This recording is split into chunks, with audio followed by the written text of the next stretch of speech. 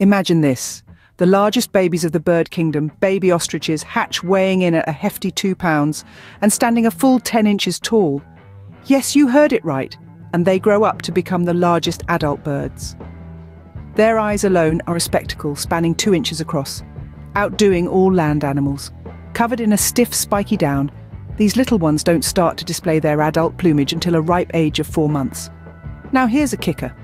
At just a month old, these chicks can bolt at speeds nearing 35 miles per hour. But why wings if they can't take flight? Well, ostriches use their wings for balance during their high-speed runs, especially when changing direction abruptly. Fascinating, isn't it?